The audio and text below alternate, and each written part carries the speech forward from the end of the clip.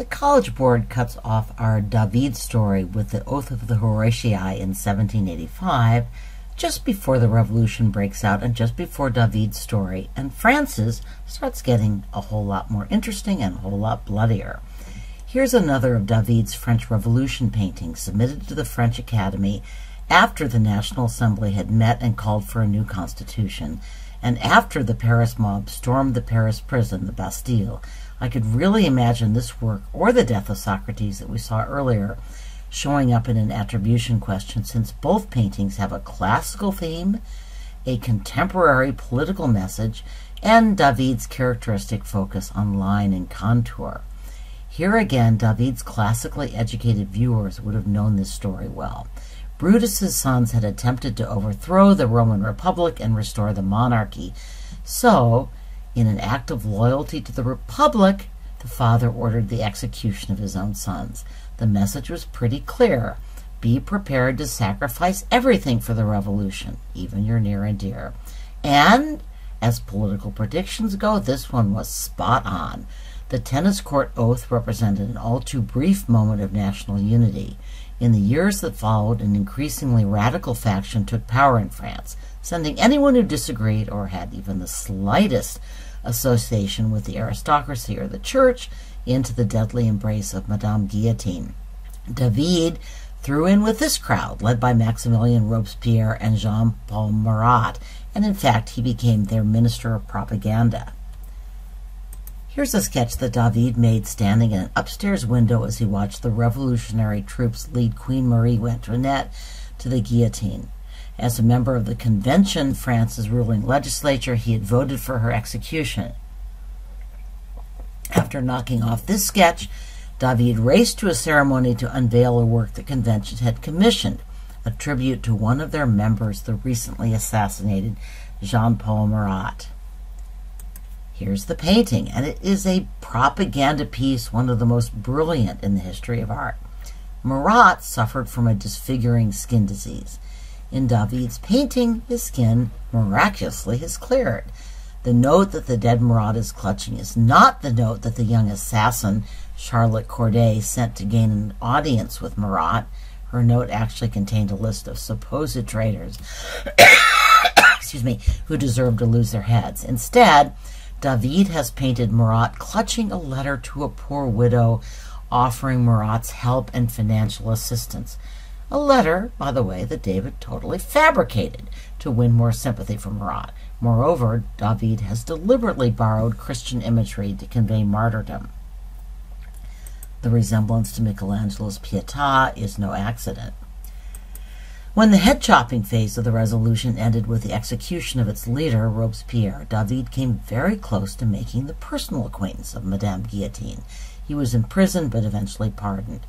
After this near brush with death and a short period of exile, David transferred his loyalties to France's new demagogue, Napoleon, and once again he took up his paintbrush in the service of political propaganda. Ever obedient to his new master, David made several changes to this painting at Napoleon's request, including painting the Pope with his hand raised in blessing, which historically is quite dubious. And get a load of this highly romanticized and highly unlikely vision of Napoleon riding a bucking horse along a steep precipice in the Alps. We'll leave David now, but not Napoleon just yet. On to Goya, the Napoleonic Wars, and Romanticism. Do not panic. We are going to cover all of these points as we go along. Consider this slide like your first glance at the map before that maddening Google Map lady's voice starts telling you where to turn. I've talked many times about how each new artistic generation likes to rebel against the older generation, and Romanticism is no exception. Oh, all that emphasis on pure reason. It struck many artists as cold and unfeeling, especially after so many of the generation that worshipped at the altar of reason showed to be distressingly willing to spill a lot of blood in its name. But the call for liberty, equality, and fraternity nevertheless ignited a passion for freedom, which many romantic poets and artists interpreted not just or even as much as political freedom from political tyranny as social freedom from society's rules or personal freedom.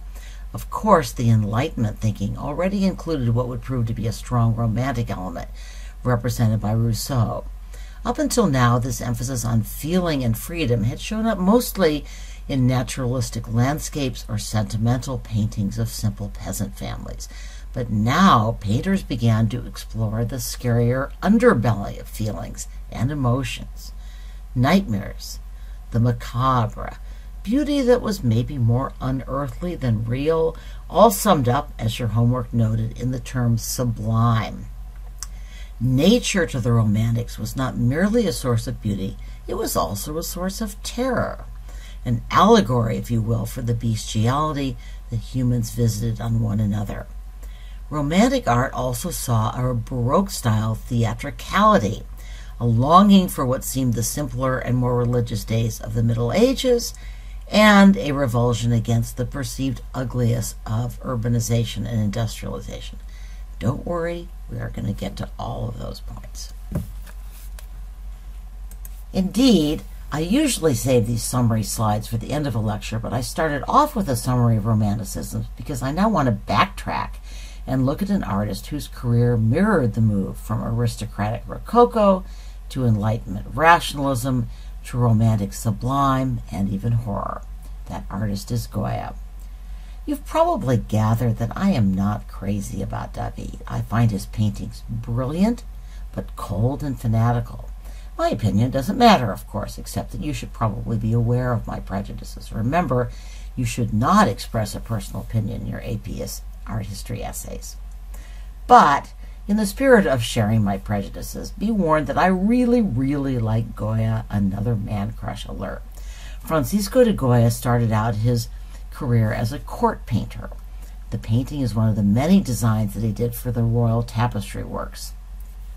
Goya's designs caught the eye of the Spanish royal family. Here we see Goya's famous portrait of Charles IV, his very bossy wife, who together with her lover really ruled Spain, and their many children. Just a few quick points of comparison with Velázquez's famous court portrait, also of a Spanish royal family, ancestors in fact. We see similarities in the use of light and shadow, the paintings in the background, and the loose brush strokes that brilliantly capture the sumptuous fabrics. But Las Meninas is all about the artist's intimacy with the royal family. Goya put himself into the royal portrait as well, but unlike Velázquez, he hides himself in the corner. See what I've circled there? Otherwise, you might easily miss his face. Maybe he was right to hide, because Goya barely bothered to disguise his disdain for his royal subjects. We know from Goya's writings that he found the Spanish royal family to be self-indulgent, irresponsible, and unprepared to meet the challenge that the French Revolution and then Napoleon's invasion of Spain would pose to Spain. But before we get there, are these Enlightenment works or are they romantic works? By the way, they are not required works. The etching on the right used to show up all the time on the AP exam. It's been replaced with an etching from his other famous series, and we're going to get there in a moment. But these are important transitional works in the move toward Romanticism. Goya's famous series marked a serious departure for the artist, demonstrating his growing awareness of and agreement with the social and political changes that were sweeping across Europe. And here's what Goya wrote in his own newspaper advertisement for these prints.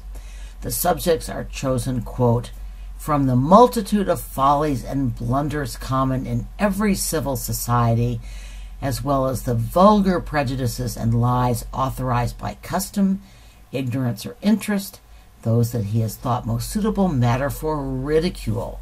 To me, that sounds a lot like Hogarth.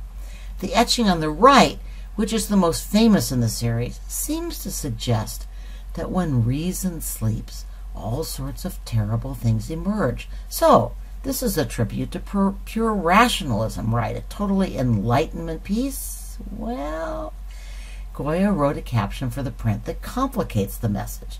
The caption reads, "Imagination abandoned by reason produces impossible monsters. United with her, she, that is imagination, is the mother of the arts and the source of their wonders." In other words, Goya believed that imagination should never be completely renounced in favor of the strictly rational. For Goya, art is the child that reason produces when it shacks up with imagination. One could argue that this etching gave birth to Romanticism as an art historical period, or at least offered a profound justification for this new development. And then came Napoleon's invasion of Spain. The supposed standard bearers of the Enlightenment, those French revolutionaries, became violent tyrants, and the nightmares became a daily reality. No Goya oil painting made the list. If you listen closely, you might be able to hear the howls of dismay from our fellow art history teachers. You'll recognize this painting, however, since it's all over your textbook. It's one of the most famous paintings in the history of art, and of course, a magnificent example of focal point and use of light as focal point. This video gives a little introduction to Napoleon's invasion of Spain, and that will bring us finally to our required work. Goya painted the 3rd of May after Napoleon was driven from Spain and the new provincial government commissioned the work. During the Civil War itself, Goya did little painting, but he did make sketches of the horrors of war that he observed. Goya was actually invited to the front by one of the Spanish military leaders of the war against Napoleon. So these are eyewitness accounts, if you will, the battlefield photography of his day. So let's watch one more quick video clip about the series and then look at this work in more detail. What do you notice about the composition? Well, we see another open composition with the newly executed man falling toward us. The man tied to the pole is presumably soon to follow. But what really strikes me is the set of 3 guns peeking into the painting on the right without the soldiers who undoubtedly are holding them. Why might Goya have done that? To my mind, he's deliberately depicting war as a kind of dehumanizing machine. And it's not only the soldiers who are dehumanized by war. Here is another etching from the series. This time a group of Spanish women fiercely fighting to protect themselves and their children from a group of French soldiers. The images are unrelenting. Here we have rape and dismemberment and starvation and unrelenting death. Before I move on, I should talk a little bit about technique. Be warned, I am venturing way out of my comfort zone, and here's where you would benefit from having an art rather than a history teacher. But armed with some background research, I'm going to try. The Disasters of War series are etchings, which, you should recall, I hope, means that the artist carves the basic design into a wax or similar substance on a metal plate and then pours on acid to eat into the uncovered metal. Etched lines are very clean, because the acid removes exactly those parts of the plate where the ground has been scratched away. But Goya combined etching with other techniques, some old, some innovative. Engraving is an older print technique than etching. In this process, the artist carves lines into the copper using one of the 2 traditional engraving tools, a burin or a dry point needle. I don't know if this helps, but I found these images on art supply sites. Ain't Google grand. The burin has tapered rectangular ends used to carve lines directly into metal. In dry point, instead of removing the copper from the plate completely, the artist uses a dry point needle to push the copper up into a ridge, that is a burr, alongside the carved line. This produces a softer, more textured line. Aquatint emerged as a printmaking process during Goya's lifetime. The artist applies a very fine dusting of powdered rosin to the etching plate. When this rosin dust is heated, it bonds to the metal plate, with each dust particle forming a tiny speck of area that resists acid. The plate is then placed in an acid bath, which produces a fine texture that will hold ink. Aquatint was an innovation because previously print artists could only create fields of value by making hatched lines, particularly cross-hatching.